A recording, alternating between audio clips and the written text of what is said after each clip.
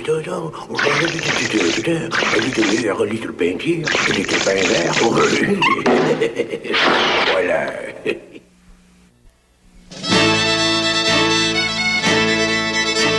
The window on the world, an excruciating sight. Sometimes you get the feeling like giving up the fight. What's the sense of working when you can't save a dime? And the price of bread and butter is a low-down, filthy crime. That's a window on the world. Because of the gasoline shortage, Mario Borghetti has just come up with a new racing car that runs on prune juice. Now, Mario claims that it goes twice as fast, but it has to make twice as many pit stops.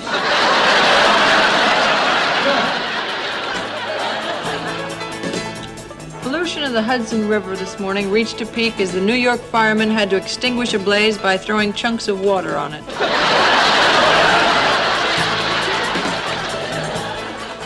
A tribe of African pygmies announced today that they will compete in the 1976 Olympics. We don't expect to do too well in basketball or the shot put, said a spokesman, but wait till you see our 8-man pole ball team.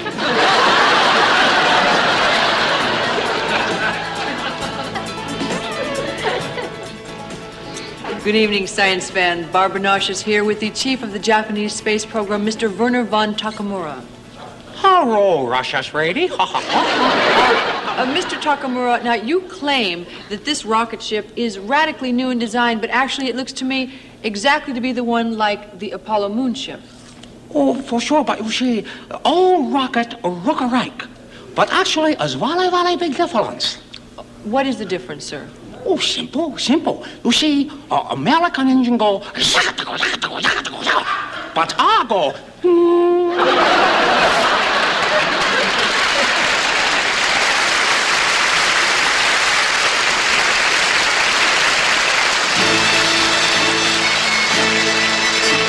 The window on the world, what an interesting year. The political bug keeps a buzzing in my ear.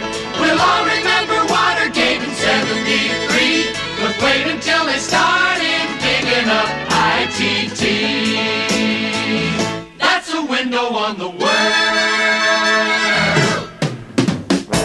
Porky Pig said today from his Bel Air home that because of the current meat shortage, he's turned down all invitations to barbecues. Junior Senator Stu Krantz of Ohio was taken ill yesterday. The Senate wished him a speedy recovery by a vote of 64-35 with one vote undecided.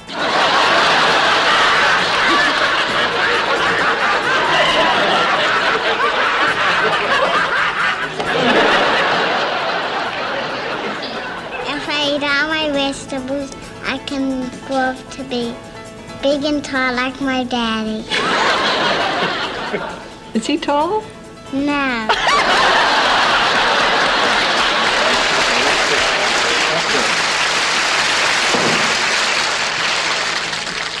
Speaking of meat, we're talking to Mr. Myron McTavish, owner of the famous McTavish hamburger chain.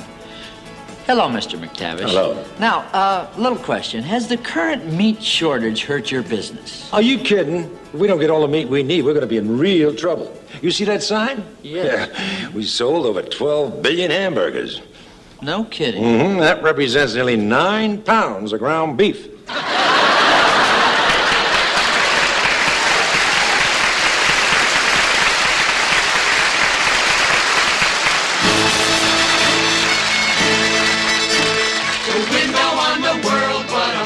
Cavalcade, you see every kind of dude in the passing parade. Social workers, women's livers, teeny boppers too, and some middle-aged dropouts searching for something to do. That's a window on the world. You know something? I saw this guy play baseball many times. He had one outstanding characteristic. The constancy of failure. I remember his last turn. Count 3-2. Crisis conditions. The bottom of the ninth. The bases loaded. What did he do? As always, Kevin Chuck Connors struck out. And I remember turning to someone, Chuck, and saying, you know, that's the last time we'll ever see Chuck Connors strike out again. But I was wrong. after seeing tonight's performance, how wrong I was.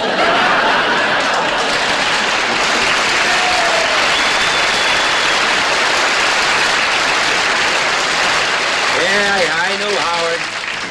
I knew old Howard my baseball days. He was young, abrasive, caustic, and sometimes quite irritating. But Howard, after working with you tonight, I want to tell you something, pal. You really have changed. You really have changed. You understand now. I'm no longer caustic, abrasive, nor irritating. No. You're no longer young.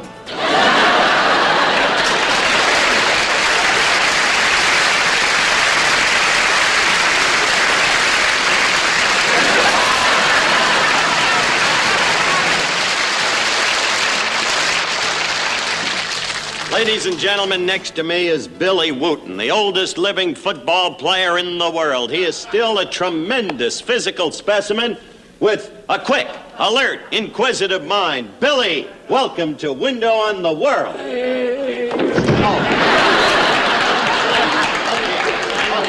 Up here. Note the numeral number 5, so reflective of Paul. I must have been clipped. Please, sit down. Sit down. Billy. I'd rather stand. You've been around a long time, Billy. You must have been there when they coined the word pigskin. Now, when did they first use it? In 1874, we first called it a pigskin. You mean to tell me that 99 years ago, pigskin was used to cover the ball? No, it was used to cover the pig.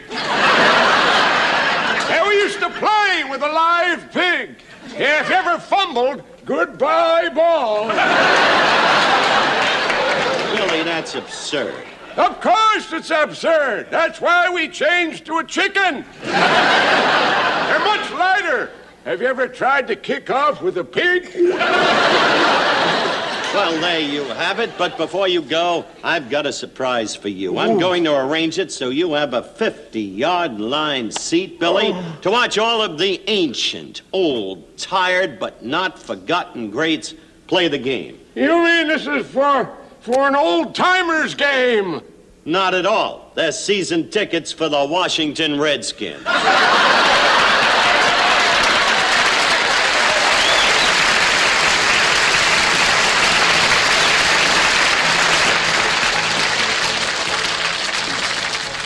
Norman Lear, successful creator of Sanford & Son, Maude, and All in the Family, announced today that he had sold a new pilot to CBS, which involves a Jewish man married to a cowgirl. When asked what he would call the series, Lear replied, Shalom on the Range.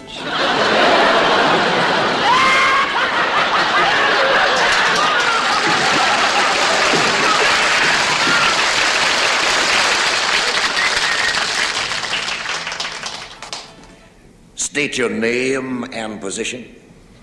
Arthur B. Jackson, White House Ice Cream Man.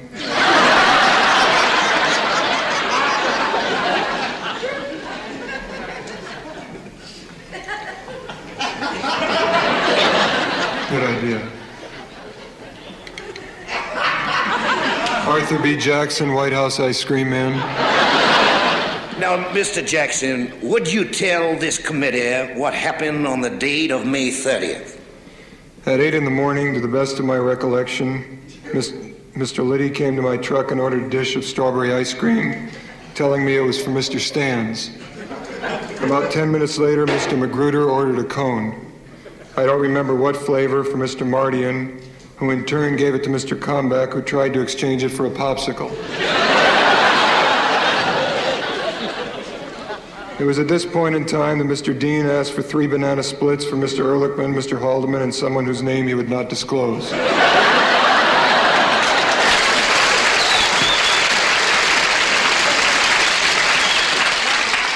Could you tell me then what happened next? I opened the back of my truck to get the ice cream and was surprised to see Mr. McCord hunched over in the ice cream department, attempting to place a bugging device in Mr. Ehrlichman's banana split. Order, please. Could we have order? What happened then? Mr. McCord paid me for the ice cream. Would you say about 30 cents? Oh, no, there were 3 banana splits, 2 hot fudge sundaes, and a rum baba. Well, how much did they give you?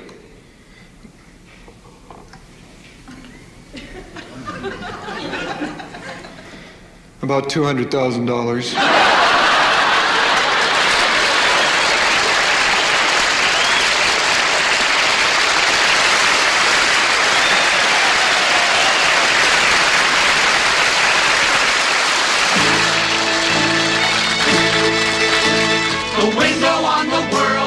Possibly guessed Liz and Richard have decided separation is best.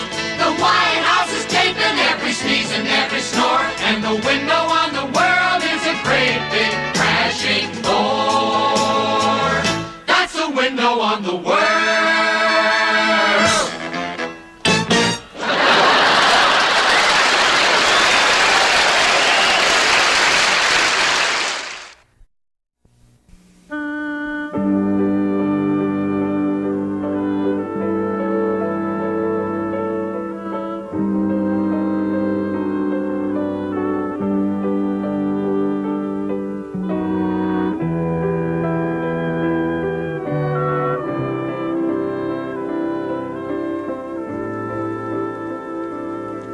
You know, some may think being a caretaker at a museum is a thankless and boring occupation. But for a man like myself, steeped in the aesthetics of creativity, it's illuminating to be amongst these great works of art. Indeed, I think there's nothing quite so awe-inspiring as the classics.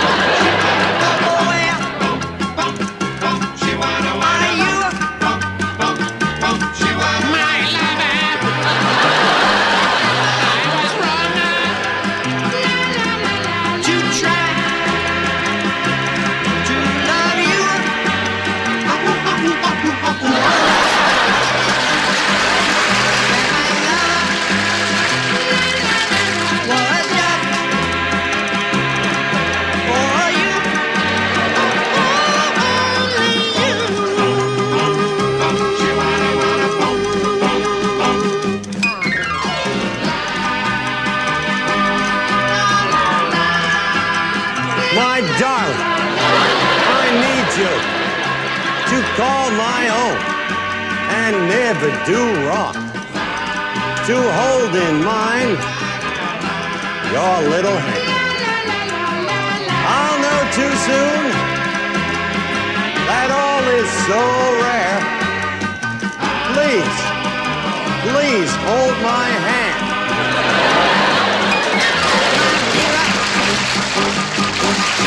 I was gonna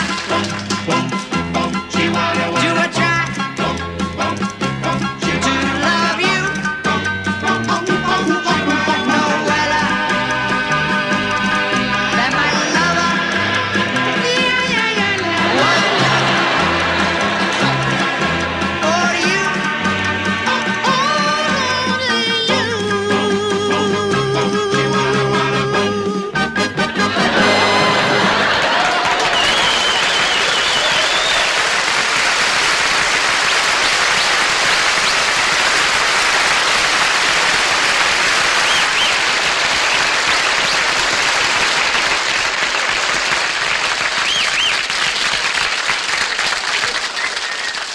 I don't care what Mark Spitz says. I'm never gonna touch another glass of milk as long as I live.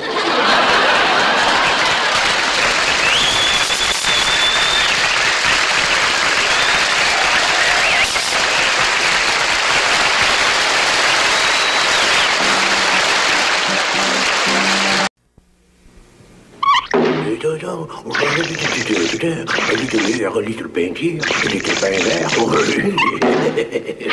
Voilà.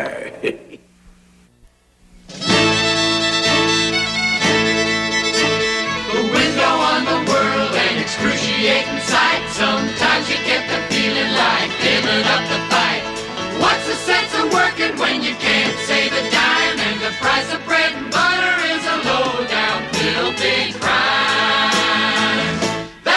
window on the world. Because of the gasoline shortage, Mario Borghetti has just come up with a new racing car that runs on prune juice. Now, Mario claims that it goes twice as fast, but it has to make twice as many pit stops.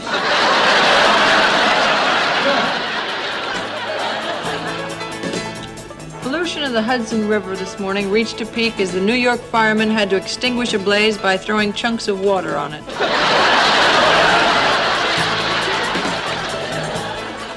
A tribe of African pygmies announced today that they will compete in the 1976 Olympics. We don't expect to do too well in basketball or the shot put, said a spokesman, but wait till you see our 8-man pole vault team.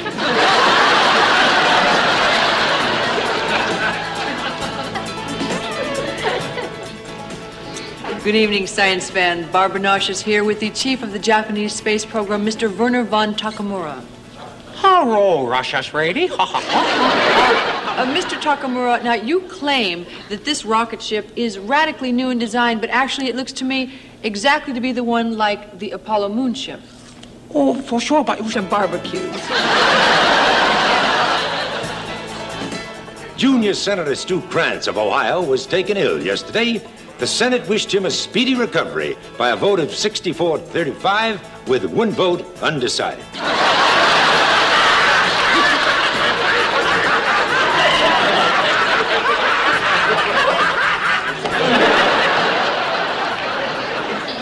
If I eat all my vegetables, I can grow up to be big and tall like my daddy.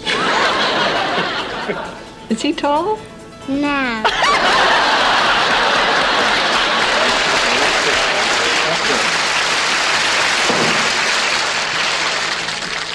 Speaking of meat, we're talking to Mr. Myron McTavish, owner of the famous McTavish hamburger chain. Hello, Mr. McTavish. Hello. Now, little question. Has the current meat shortage hurt your business? Are you kidding? If we don't get all the meat we need, we're going to be in real trouble. You see that sign? Yes. Yeah. We sold over 12 billion hamburgers. No kidding. Mm-hmm. That represents nearly 9 pounds of ground beef.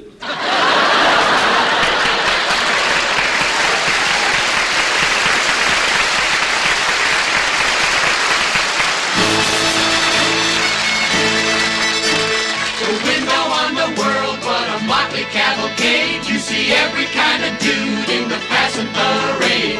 Social workers, women's livers, teeny boppers too, and some middle-aged dropouts searching for something to do. That's a window on the world. You know something? I saw this guy. Gee, old rocket rook-a-rike, but actually a very big difference. What is the difference, sir? Oh, simple. You see, American engine go, but I go,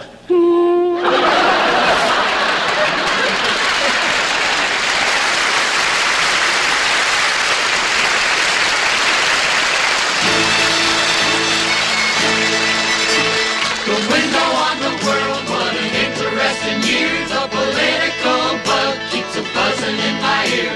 We'll all remember Watergate in 73, but wait until they started digging up ITT. That's a window on the world.